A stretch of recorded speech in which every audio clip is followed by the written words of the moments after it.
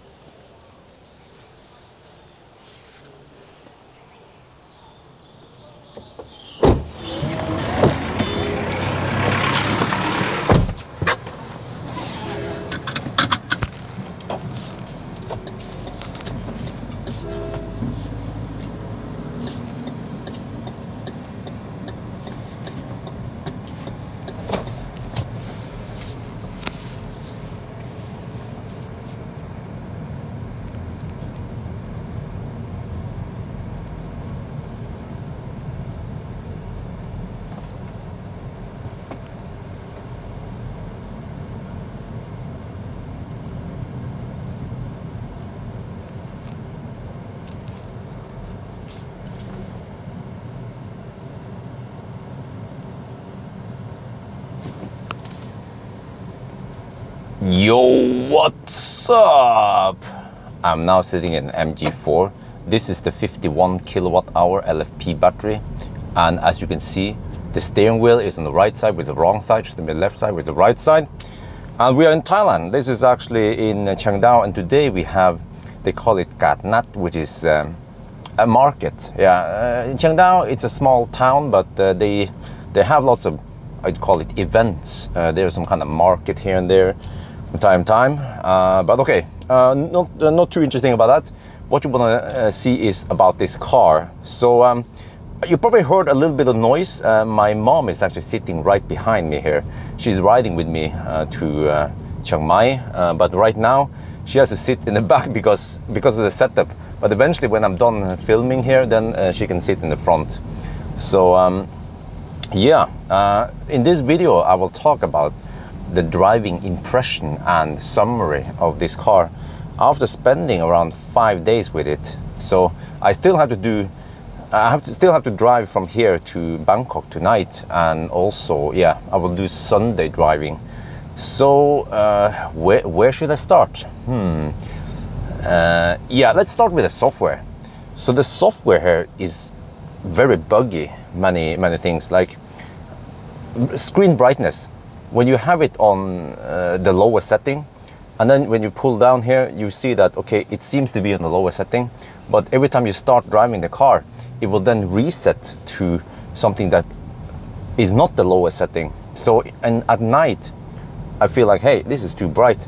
And then what I do is that I adjust it a little bit up and then a little bit down, and then it becomes a lot darker. And that's one thing. What else is it? Yeah, the screen tends to freeze from time to time, and then it's just unresponsive. I can't touch anything. I mean, I can touch, but it won't respond. Then I have to press and hold the home button to reset the infotainment, and then it's up and running again. And then I'm not sure if it's something to do with the oh shit, freaking traffic, man. He did not look at his blind spot before he just entered the road like that. Yeah, you have to be really careful in Thailand when you drive. But okay, what else is it? What's wrong with this car? When you start driving, every time you start driving, you will hear, if I use adaptive cruise control, let me see. Yeah, it's kind of hard to use it right now since we are in the town, but yeah, then it also tends to brake in some, it doesn't go that smooth. It brakes not very hard, but you kind of feel it. It's not the smooth braking for traffic here and there, and many times it doesn't have to brake. So you can say it's actually phantom braking, yeah, but it's like gentler than the Tesla phantom braking. So every time you start driving, it will, yeah, I think we have to wait until we are on the bigger roads, but it will always reset. This one, the lane assist comes on every time, and then also, yeah, now it brakes hard again. Mom is probably getting a little bit car sick already, but And also, not only that, but there is some kind of ding-dong. I should demonstrate actually once we get on the bigger road. The ding-dong also resets every time, and then you have to go into the menu and then disable all those things. And then you get at least a little bit less bing bing every time. And what else is it? Yeah, when it comes to auto steer, also, it's not that great. I mean, it works. It tries to stay within the lane, but if there's a U-turn, typically when you have a U-turn pocket, and then the road markings are a little bit unclear, then the car, yeah, okay, now it's not, yeah. This is the beeping I'm talking about. It was just, it claims that, I don't know, it claims that we are on the bad, yeah, and now it's doing some weird uneven driving here. I actually have to fight against the steering wheel. I can feel that the steering wheel is pulling me in weird directions now, and I kind of need to just fight against it, because I don't want to drive ping pong all over the place. But yeah, typically here I can show you that if we enable cruise control and we let the auto steer work, yeah, I don't know if you can see it, but it has a little bit jerky movement. Even though we enable everything, we enable the TGA, it's called, and the lane assist. It's beeping at you, and it's driving kind of uneven, not that smooth. It could have been a lot smoother because the road is very smooth and the road is not too twisty. But I was going to tell you that when you have those U-turn spots, and if the slot or if the road markings are a little bit unclear, then the car tends to pull hard towards the right. We can see here if it happens or not. Okay, I will not touch the steering wheel. Yeah, this one seems to be a little bit unclear. Let's see now what happens. Okay, you know, it's a demo effect. Every time I want to demonstrate something, it does it perfectly. But it tends to pull hard. I'd say that when I'm driving with the auto steer, it feels kind of unsafe. Like here, see, it's about to crash into the barrier. Why is it not doing a correct course? So, and also when we come to a little bit twistier curves, it tends to slow down a lot in the curves, like a Toyota driver. So, in summary, you know, the auto steer system, the semi-autonomous systems here, they are super annoying. Really, they're super annoying, and those beeps. So, unsteady driving warning also re-enables. I have to disable this, but yes, I have to confirm also while driving. I have to confirm that. Okay, what else is it that let me show you here? Okay, slow down a little bit. We come to a curve. Okay, this is way too fast. I'm going to take over. But yeah, let me see, and then I will re-enable this one. Okay, let's re-enable cruise control for now. And then while driving, I'm trying to disable a bunch of stuff here, like the here. You can see, you can kind of feel it. Lane assist, I disable it. It's just doing this. Holy macaroni! It's bad. It's slowing down. It's doing a jerky movement on the steering wheel. So you just want to disable all the auto steer features and only have adaptive cruise control enabled. But even that one will intervene and do some weird shit. Let me see, where is the beep? Yeah, I think I already disabled the beep. But also the screen here, they have designed it to be really hard to operate. Because I don't know if it's just me, but when I use most other cars with touchscreen, like Tesla or Polestar even, they have big buttons and they designed the UI to be easy to operate when you are driving the car. Here, if you want to change the temperature here in the HVAC, I can do this, and then I can, yeah, if I don't click directly on the plus or the minus, if I misclick a little bit, I will then enter the HVAC menu. And then in order to change temperature, then the temperature is on a different place. I need a tiny button here to change temperature. And if I misclick, then nothing happens. And I have to aim there. Okay, and now this one comes, and then I can slide it. At least that's good. But speaking of bugs, by the way, if you press the right steering wheel button here, you will bring up this little pop-up, which is kind of like hot screen for HVAC settings. Like, oh great, yeah, now let's change the temperature. Well, it doesn't change, it doesn't react. What about the fan speed? It doesn't react. So this screen here is kind of useless. And then, well, okay, let me just click somewhere else then. Well, the screen is still up until you click on the steering wheel to get it out again. So, I mean, this car has so many bugs. And the user interface, okay, I mean, it's okay. I mean, you have lots of information here, but it's sometimes hard to use. And speaking of more bugs, let me show you another bug, by the way. Just have to wait for the lagginess to disappear. There's something called energy consumption here. If you look at it, there is like a circle here that shows you since start or since last charge, how many kilowatt hour did you spend total, and then how many kilowatt hour of that was spent on propulsion or on air conditioning. But it's buggy. Now I can't show you, but it misreports. It claims that I spend 100% on HVAC and then no energy on propulsion, you know, when I was driving. So again, plenty of bugs. And then when I talk about interior, by the way, here, hard plastic, some kind of hard plastic. This one is soft, that's good. Semi-hard plastic. The interior feel and quality, it kind of screams like it's a cheap car. It seems like they have to save a lot of money on many parts here. And it's also missing, for example, here, there is no makeup light there. There is no makeup light on that side also.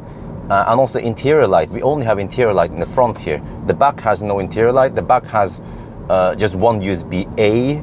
It has no HVAC in the back, none under the front seats, none in the middle console. So actually, for the rear passenger, they are either, I mean, if they want to be nice and cool in the back, it's freezing cold in here. And I guess in summer, I mean in winter in Norway, if the rear passengers have okay heat, then it's a freaking sauna in the front here. So what else is wrong with this car? Space-wise, it's actually okay, since this is a relatively small car. So they managed to at least make the car very spacious. Now we are going to a place, there's a police checkpoint. So first I thought that they were looking for illegal immigrants, but it's actually not that. They're mainly looking for drugs. Yeah, people trying to smuggle drugs into Thailand. And there will be plenty of these police checkpoints. And now, yeah, I don't know, they tend to pull over people. I'm never pulled over. They just immediately notice that there's something suspicious. Now I'm a little bit hot, so I'm going to increase the HVAC, or yeah, lower the temperature a little bit. Let me see, is the auto system working? Yeah, it's working. But okay, but this car at least is a pure EV platform. So you have relatively large opening here. We have a wireless charging pad here that could take big phones, and the cabin is not as cramped as you will expect in maybe other similar small cars. So they managed to make, despite the car being so small, I think it was less than 4.3 meters long, they managed to open up the space in the front here. So you have cup holders here, you have actually space for putting, I don't know, phone or snack or something here. In the center console, you also have plenty of space. So at least that's good.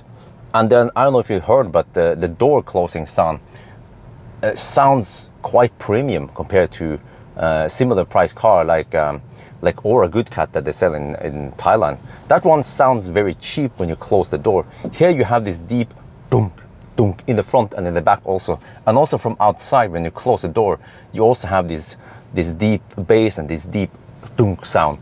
And that also, by the way, I'm not sure if it has anything to do with it, but the soundproofing here is relatively good. I haven't measured it because I think I will try to measure it in my regular stretch in Norway instead. But my impression is that the soundproofing here is also quite good. But is that enough though? You know, good, okay interior, kind of shitty, well, shitty materials. cheap everywhere. I feel like the ZS or many other cars like Atto 3 has way better and more premium interior. You have more functional, you have light in the back, you have events in the back in the Atto 3. Here it's quite stripped down, everything. Like there's not even a center headrest in the back there, and also no middle armrest in the back you can fold down, and obviously no ski opening. Okay, over here now I have to open the window. Maybe they want to see in the back also.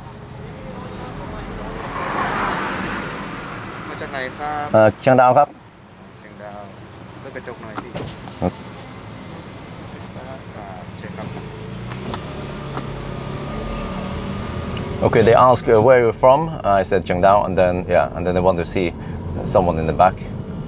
But well, actually, I kind of need to overtake that motorcycle because, yeah, we'll see how to do it.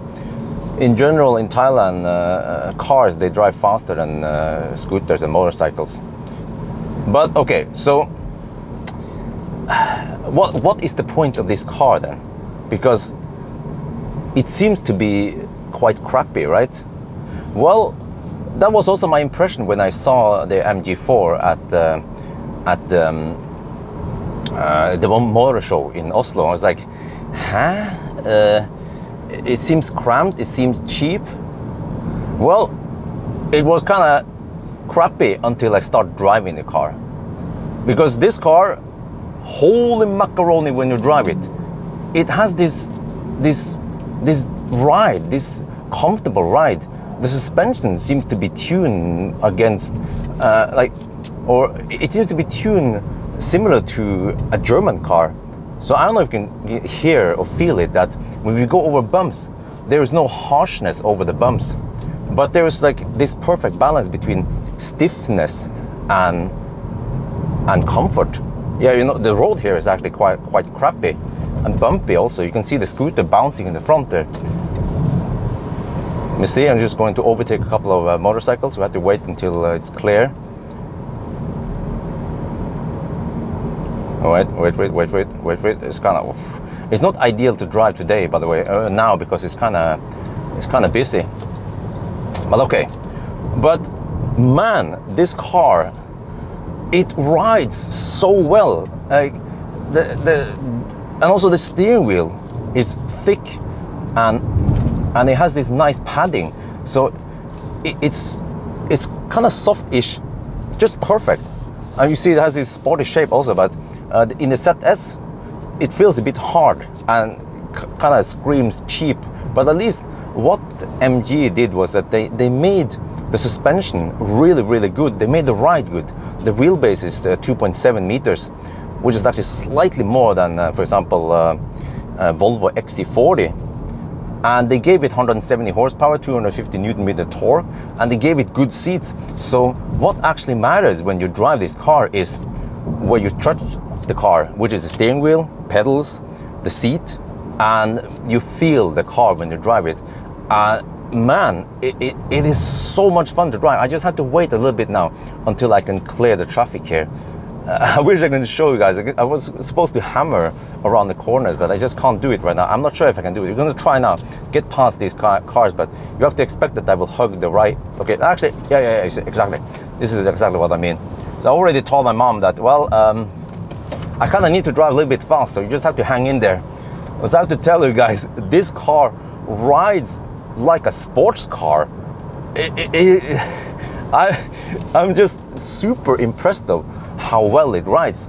Like, I almost feel like I'm driving a BMW i4, kind of, you know. I've driven many German cars, and man, the ride, the comfort, the deep sound. I don't know if you heard, you know, the deep sound that the suspension makes when it goes over bumps.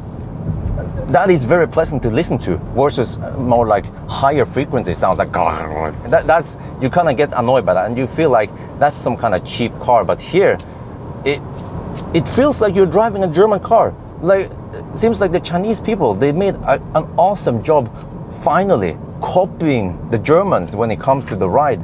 So actually, when I started driving this car, I totally forgot about how crappy the interior looks like, that it doesn't have rear lights in the back or air vents. It doesn't matter if you drive alone or if you don't have kids, then no problem. You just enjoy the ride and enjoy the comfort and hammer it. To be see, we try to. Soon enough we'll get to 2 lanes in each direction and we can go a little bit faster, try to get past these guys. But man, when it comes to consumption, by the way, the drag coefficient in this one is either 0.27 or 0.287. So that's actually, well, I was about to say high, but when I look at Kona has 0.29. So I guess it's not that high. I guess more than 0.3 would be high. But then Tesla is 0.25. Tesla Model 3 is 0.23. Yeah, now we come to this. This is the fun part, man. Oh, it goes like a, well, I wouldn't say it goes like a rocket, but it's fairly light, 750 kilograms. And it just feels nimble. And there's almost no body roll when you go in the curves. And it just goes smoothly. And it doesn't have the weird bounce, like I would say the cheap bounce that many Chinese cars have. You can kind of feel like, okay, suspension is not that great. I'm actually going to drive here. This lane is quite shitty. It just flows over the bumps. It's super impressive. You know, why didn't MG lend me this car earlier? I could have told people how awesome the ride is. I get the car really late. Actually, I haven't even received the car in Norway yet. I had to borrow it in Thailand. Man, so many people are, of course, considering buying this car, and I can tell you that this is a really awesome car, okay? Just forget about the negative stuff. Turn off those automated auto steer and whatever, and then just enjoy the drive. Then that's the best part. Of course, if you're looking for a car with good auto steer, autopilot, then you have to maybe go for some of the German cars, or like ID3, or Tesla. Then you get way better automated systems. But for this price, then it's quite good. And also, by the way, when it comes to space, compared to Ora Goodcat, which is also very similar in size, roughly 4.3 meters, the Ora Goodcat has way less space for cargo than the MG4. So I don't know how they did it, but they actually managed to make the MG4 overall quite good. So it has some improvement potential in the software, yes, but at least what is important is that the car is good, and then they can slowly also improve the software. So yeah, I think that's gonna be it for now. I hope you guys enjoyed this video. As always, thank you for watching, and talk to you later. And now I'm gonna shoot the same video-ish in Thai. Oh, all right, let me pull over here. I still have a little bit of twisty part. Okay, there.